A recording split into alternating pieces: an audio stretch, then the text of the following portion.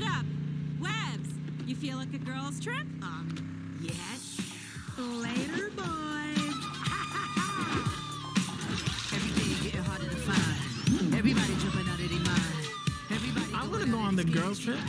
Hello spirits, so I'm still fixing the How to Train Your Dragon script, and I'll be reviewing the 9 Rounds Season 2 after this video. I actually saw this movie a couple weeks ago and I thought I'd review it. I actually had to rewrite this though, because I forgot a few details and I wasn't really proud of the delivery. So here we are, without further ado.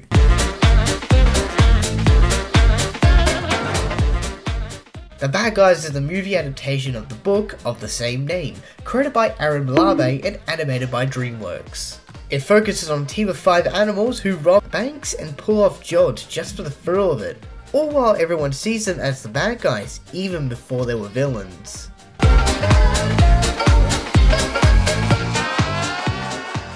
Wolf's role in the group is being the planner, leader, and getaway driver. He can think of a plan that has a part for every member. Wolf is a character who is, well, cocky. This is because of his past jobs have never ever been caught. But when he experiences feeling good after doing something good for the first time in their life, he wanted to change his life, even if it hurt his friendship.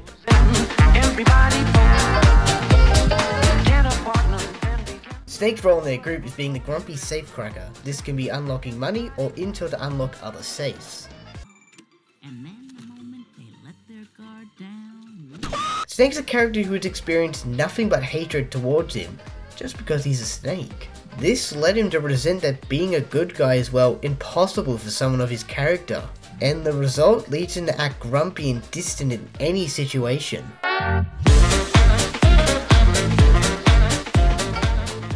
Tarantula's role in the group is being the hacker of the group, who disables security systems and such. Her small size also allows her to infiltrate places to hack or hide. Webbed is a character who isn't prone to get mad as we've seen, unless it's at Piranha, and is the most considerable one, even apologising after Wolf said they were holding them back. And she is the one that considers that being good is what they can be, just as Wolf said.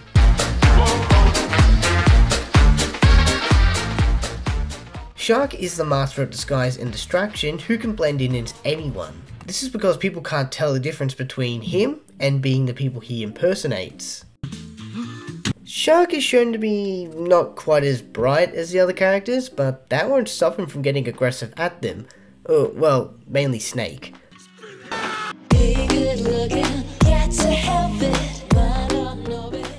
Piranha's role in the group is being the muscle who can lose his temper and beat those much bigger than him. And his size and species allows him to use vents and drainage tunnels. Despite being a hothead and loose cannon, he's able to stay focused on what's the main objective, even if he gets very stressed in a lot of situations. He's also a great singer by the Cut Off birthday song and the song I'll talk about later.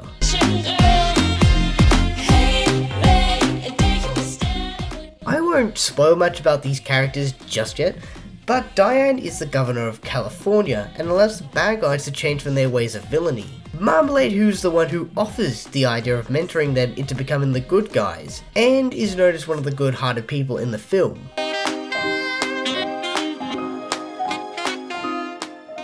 During the biggest heist they'd ever commit, after being caught out, ultimately lose when Wolf is caught as he's loved being good, leading him to trick Marmalade into making them into the good guys to stay the bad guys. This leads Marmalade to let the bad guys heist guinea pigs free, after they fail to do a few simple good deeds. But after failing that, they give him one more chance, and that's when Wolf saves the cat from a tree, even giving a heartfelt speech to gain its trust, and unknowingly, the trust of others. The night comes and they're about to pull off the heist before Wolf doesn't actually pull it off. This leads to their capture after being frayed by the twist villain, Marmalade, who explains how he tricked them. They're sent to prison and their friendship ends there, only before aforementioned bad guy breaks them out. This so happens to be the governor, Diane, or the Crimson Paw, and explains why she changed. She didn't want to be seen as the sly fox as everyone saw her. As they leave, the bad guys split off, with Snake leaving the others. Soon Diane and Wolf steal the meteorite with the help of the bad guys. They try to stop Marmalade's plan, to which they do, but they go back for Snake. earning his friendship back, but almost kills themselves. As they're arrested again, Marmalade isn't caught because he still appears good. But that doesn't really last that long, because he's supposedly the Crimson Paw. But before that, there was also a reveal to which Snake had done a switcheroo job on the inside, destroying the meteorite. They wait and get out of prison, and that ends the movie. The movie was fantastic. Down to the animation and characters they have, this movie is amazing. Alright, let's start with what I disliked.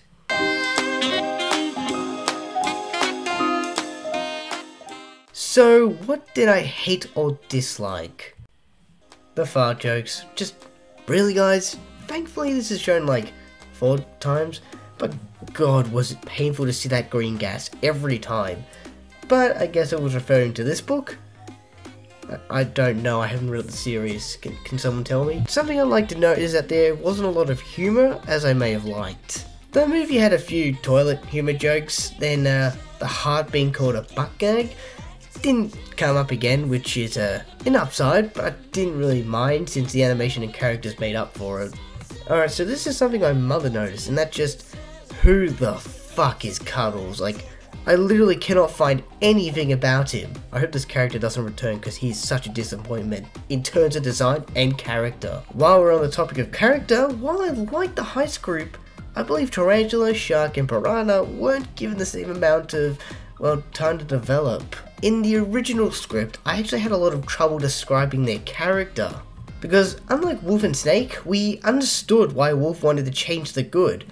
And we understood why Snake wanted to go back to normal, aka being the bad guys. But for the other characters, it's harder. Now, you don't know their beliefs, they just take sides. We don't know their experiences. And unlike Snake, it doesn't seem like it affects them a whole lot. But if they make a spin-off show, I hope they have a few origins in there, or at least exploring them further as to why they're like how they are. And I hope it's written well because we know that Dreamworks dumped a few pennies into their spin-off shows. Finally, I found the twist villain just underwhelming.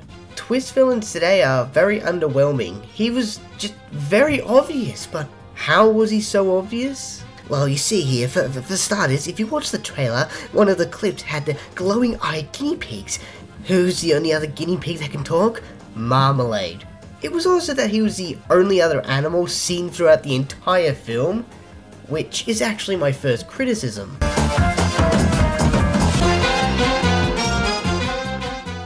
Add more animals. This is a world that consists of humans and animals, and how they are stereotyped is how they're treated. And when they are the only other 2 anthropomorphic characters in the film, you can guess who's important to the story. Look, this isn't something big. I know this is directed to more kids, but adding more animals helps make the characters like Shark or Wolf blend in more with the background. Hopefully they do a sequel of more animals in the main group or background. It's just something I'd prefer. Now, this is a minor thing you can't change, but it was a missed plot point. Let me put this into perspective. Now, the meteorite, a major plot device, is described as an ultimate power source, which in the film allowed Marmalade to control the guinea pigs. It caused major damage to the city a year ago in the filmed universe, establishing his career. What I would have preferred was that the meteorite made some animals anthropomorphic years ago. Alright, before you start throwing pitchforks at me, there is an anthropomorphic guinea pig, right? And then there are normal guinea pigs. So, this could have been instead where Marmalade over time was the face of good, as he is throughout the film. But he's also the character who defined animals by their species, what they're stereotyped to be, while also having a backstory like Snake to make him a bad guy behind a mask. This actually would have also made the partnership more believable between Snake and Marmalade. And even considering the meteorite a good thing to help his charade. But no, the Anthros just exist. And not many of them at that.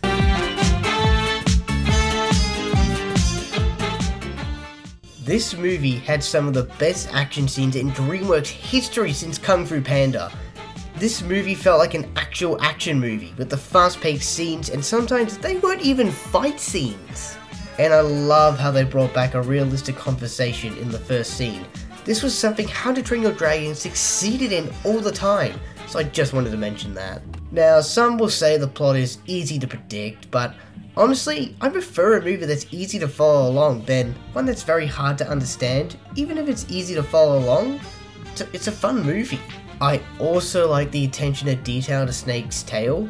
They didn't need to do this, but the creativity to use the tail as a hand or arms, I'm not even sure if that's part of the book series, but I just like it. Alright, since I'm an artist, I gotta say this, the characters' redesigns, fuck did these look good. The colours down to the outfits were just so fucking fitting for the characters. And the outfits they wore looked so good on them. I also like the wolf references in Wolf's outfits, the old lady being a little Red Riding Hood, and the sheep meaning, well, a wolf in sheep's clothing.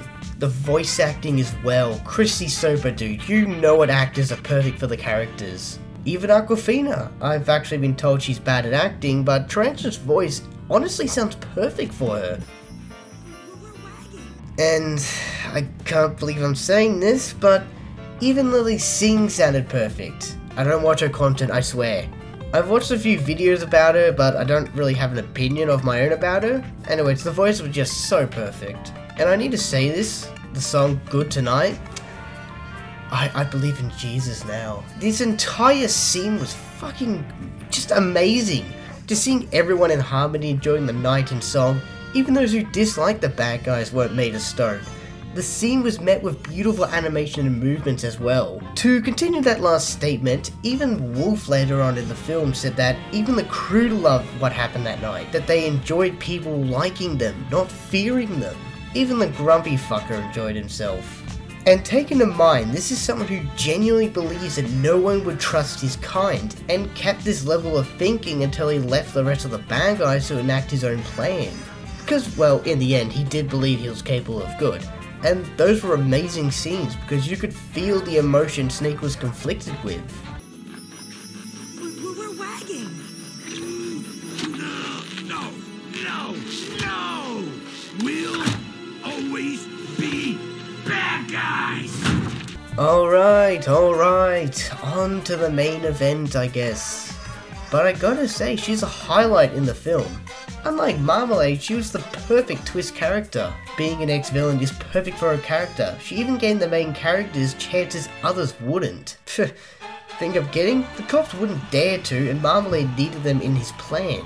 Diane was the only villain who turned good and who understood they could change. She proved to herself and the city that despite being a fox, unknowingly the world's best bad guy could change. And that's what makes her character so perfect. This was executed beautifully when leaving breadcrumbs to what we thought was a throwaway line. That job has broken every criminal who's tried it. The Bucharest Bandits, Lucky Jim, the Crimson Paw. Actually, the Crimson Paw was never arrested. Yeah, but he never stole anything again. Which turned out to be a major help in the plot's narrative.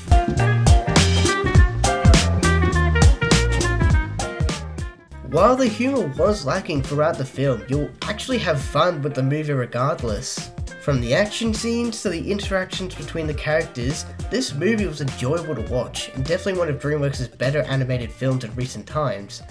I'm looking at you. I've just realised I've never rated a film before, or at least on video. 8 out of 10.